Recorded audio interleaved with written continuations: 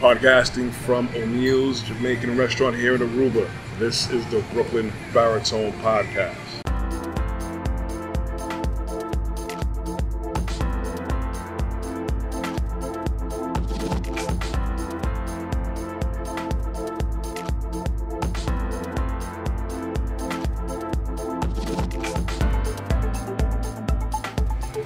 Hey everyone, thank you for joining me, whether it's the morning, afternoon, evening, or nighttime. I very much always appreciate the looks, the likes, the listens, but I will very much enjoy the support of you hitting that subscribe notification bell on my YouTube channel, Brooklyn Baritone. Okay, I said I was here at O'Neill's Jamaican restaurant.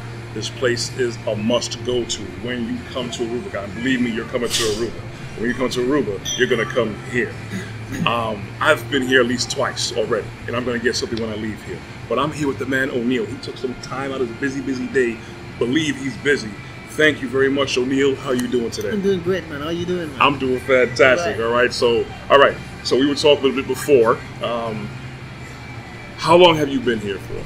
Oh, well, this is about 20 years already since I've been in Aruba. Right.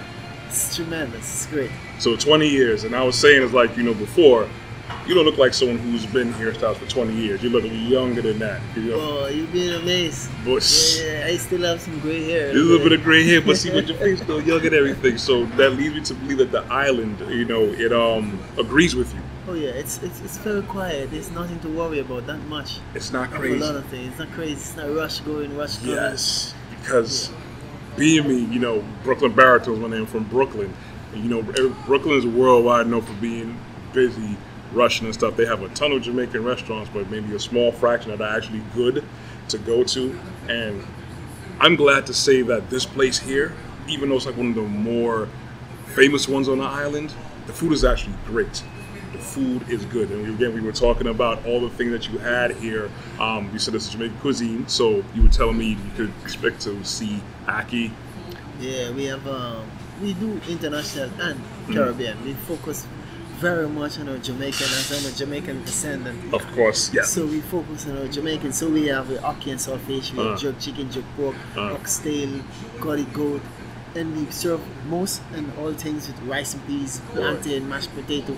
We do have dumpling. Yes. We serve ackee and saltfish with the real deal. Dumpling, yams, banana. Right. The works. You see, and those are things I grew up with. Again, me being Jamaican. I know you said you're from Jamaica. So where you say you're from again? I like that. You mean Jamaican. Yeah. There's a bunch of us in New York and all over the place in the States. Yeah. So all right. You've been here for 20 years. And there's a lot of meat. And I was saying before, there's a lot of meat places on this island. It's vegetarian spots, but not as much as I would expect as a Caribbean place. But see, back home in Jamaica, there's a whole bunch of ground food, roots food, Ito food and all them things, right? So I didn't have an issue because I don't eat meat. I didn't have an issue coming here and having a belly full because you have the vegetarian plate, and that was rice and peas, of course. Nice, beautiful salad.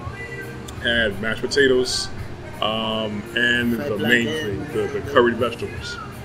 Curried vegetables are great. It was fantastic because I've never had it like that before, and to get it right, because you were saying, a lot of people is fling curry powder and that's it. Sure, the curry powder, and that's it. You got the thyme. You get the thyme, some garlic, some scallion, all them things properly. Jamaican spices. Yeah, so that hit me good, and it's not like a little small, dibby plate that they give you. Anything. It's a big helping. And the last time I was here, I had the nerve to go order festival, and people, again, who don't know at home, festival is basically, fried dumpling, people put sugar in it, some people put different spices or cinnamon, depends who makes it, but that's basically the gist of it, and usually eat it with escabeche fish and with the onions. I just eat the onions and that, and I'm straight.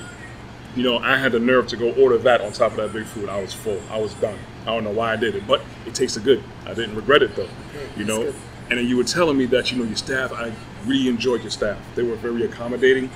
And you said that they've been here with you from the beginning? From the beginning. So this February, on the 2nd of this February, we have 6 years existing here.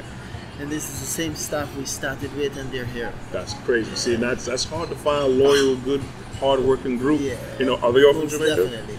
We have 2 Jamaican. My assistants in the kitchen, the chef, the guy. Yeah. He's a Jamaican. Right. We have Keisha. She's also Jamaican. Wow.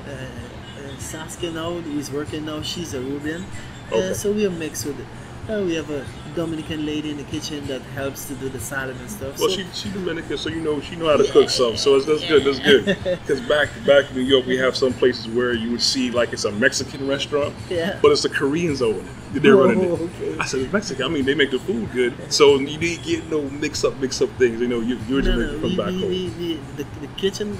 The staff in the kitchen, yeah. The assistant for myself and myself, a real Jamaican. We only deal with the food. We get assistant with the Dominican lady, like she puts some salad. You know, she make the plates. I got you. But the spices and the food come from the real deal. Come from the heart. That's why it tastes so good. It ain't just say, hey, they got a restaurant down there, we're gonna do the same thing, but they don't know nothing about cooking. They cannot say, hey, the O'Neill kitchen is a Jamaican kitchen, but it's a Dominican cooking. No, it don't work like that. Right. See, you get a lot of that in Brooklyn. No. So you could make money there, you know, just in general, but a lot of things aren't authentic. And I know for a fact, as you were saying just a little while ago, if you come to New York, you clean up because we have good places, but it's like far and few in between. Right. Okay. So good. So it's good to see that you're overcoming. A lot of people have to shut down. A lot of people, you know, came and support their business, even if they are open. But it's still good to know that you're grounded enough and resourceful enough too to keep the good food coming. Yeah. Because you can't serve good food and then shut down the doors. It's going to be a riot on the island. See, it's full based on understanding and commitment. You know, I have as I was telling you, I have staff that's working with me over the last 6 years that we've been doing it. So when it comes to the grinding, we all grind together. You know, if it's not a lot, then we all take it some days on and off, and we work together to keep it going. It's a proper understanding, and they're invested into it. Yeah. And that's how it's supposed to really move, because a lot of places they just hire people and they're just there for the money or whatever, but they're here to actually grow. They figure if the place grows, you know, they grow along with it too. And they have it's good to have that loyal staff. And then again, you seem like a real down-to-earth dude. You're enjoying it, and you need to enjoy what you do, and it's going to reflect in your product and your services. And see, that's why I'm sitting here. Yeah. That's why I'm sitting here. But okay, man, listen, I'm supposed to get some other shots, cutaways, and everything, but O'Neill, I very much appreciate you taking your time out of your busy day. You just opened and agreed to come sit down with me, so I feel highly honored. So how can people get in contact with you? You have a number, website, address? I'll throw everything in the we are on Facebook, Twitter, TripAdvisor. Okay. So you can, if you click O'Neill Restaurant in Aruba, you find it one shot. So I get you. So I'm going to put all that information down in the video so everyone can see. You can see our page. All that stuff. Our open hours, some pictures that we post from our food. Right. And he's on TripAdvisor. So you're on TripAdvisor. You know, people are going to be on there looking, so you got to have the real stuff. Yeah, TripAdvisor. That's the big one. That's the one that the comments are. So you can always check in on TripAdvisor, see what written up about us, and see, so I already ate here, so I'm not going to give you no fake review. This is why I'm interviewing this man right here. So TripAdvisor is going to get a big fat review from me. Was it 5 stars they go to? I'm gonna put 6. I'm gonna put 6 stars. 5 stars.